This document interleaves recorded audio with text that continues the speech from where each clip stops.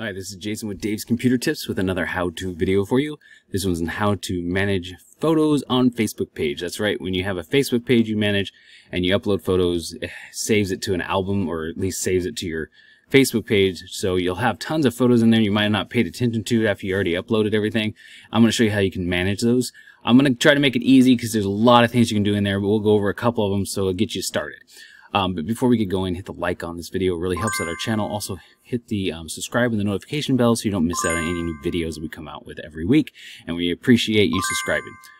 All right, let's get this going. The first thing we want to do is obviously go to our Facebook page. Now that we're on our Facebook account, we want to find the Facebook page. Make sure you're on the Facebook account that's connected to the page you're going to be working on. I am, so I'm going to look to the left under your shortcuts is where I can find it. If you don't see it there, go to see more, and those are all the pages you manage, and it will show up there. So I'm going to go to Gold Club Gamers because that's what I'm working with today.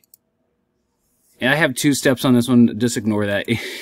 Sometimes you might. If you do, you just click the name of the page again, and it moves you to the home page of your page. Now that we're there, the next thing we want to make sure we do is that we're working on this page as the page itself. So I need to make sure I'm called Gold Club Gamers when I'm working here. So to do that, you want to go to the top, right to your profile image, click on that, go to See All Profiles, and then you want to select the page you're on. So down in the bottom left corner, you're going to see a little message pop up that tells you you're now acting as Gold Club Gamers on Facebook. That's what you want. Now we can go to the photos. Right here at the top, it says photos.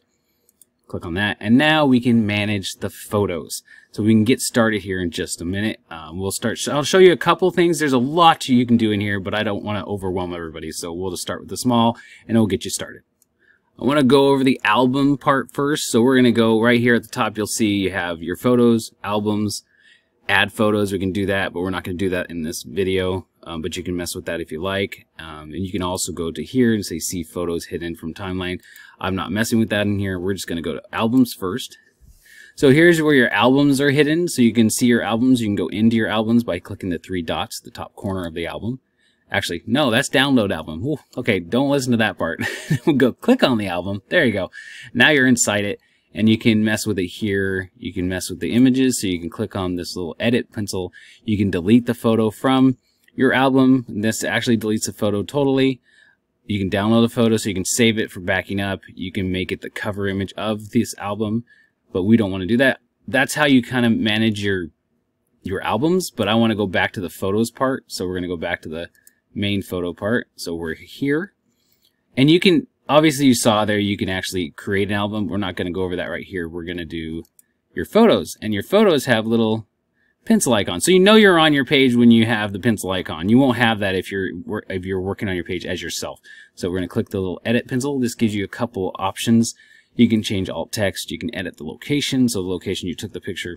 You can delete the photo. You can edit the date. I'll show you that in a minute. That's the one we're going to go over. You can download it. You can make it your profile image. You can make cover photo. You can move to another album. So if you wanted to move one of these photos to a different album, you can do that right here. First, we're going to go, so the 2 we're going to go over here is the edit date and move to another album. Let's go to edit date. Edit date, what that does is, where should this go on your timeline? So you can actually shift the image. So if you wanted that image to be at the higher part of your timeline, you can actually change the date so it moves up on your timeline. So that's a way you can kind of rearrange all these photos if you like in this area. It's really cool. I've tried it. It really does work. It's fun. You can mess around, move the photos around, rearrange things if you're that kind of person, and do it that way. Change the date, change the time, hit done, and it will move it. So when you do that, it refreshes. Okay, the other part I wanted to show you is move to another album. Now this one's kind of interesting. So if you hit move to another album, you can go, I have a couple albums. It says I got 1 album. Okay, I got 1 album according to this. Gaming memes. I can create a brand new album. That's what I really want to show. Create album. So if I click on create album, it's going to come up here, and I'm going to say move photo to a totally different album. So it's now popping up. It's thinking about it. Now it's giving me this. So now the photo's there with my post underneath it. Then to the left here, you can actually, it's going to be public. You can say only me or public. I'm going to say only me. And we're going to say that's fine. Click out of that. You can change the title of it. So I'm going to say gaming, album. So if I could spell album, there we go. You can put a description in if you want. You can add contributors, which I don't need to, but you can do that. Like if something like my brother, I can put his name in there and it'll pop up. I can tag him in it. And then what you do is you can upload new photos if you need to, or you can delete the album altogether.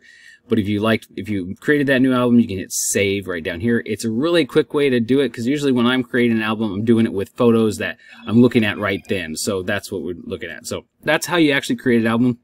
This way, it's kind of fun if you're moving it. So if you want to move one of the photos to a different album, it's the way you can do it. So I'm going to go back out because I'm not going to save this. So we're going to back out.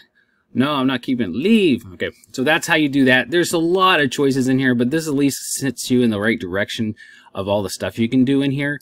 Like some of these, like, let's see, most of them will give you the same. Once in a while you'll see something different on them. I don't know why that is, but you'll have to mess around with it. So scroll through, move around your photos, changing the date, make it albums if you want to create new albums, and you can start organizing those photos on your Facebook page. So I hope that wasn't too confusing, guys. Thanks for watching this. This is a lot of detail in this, so it would take me half hour to an hour to explain every little detail, but this at least gets you started. So there you go. Thanks for watching, guys.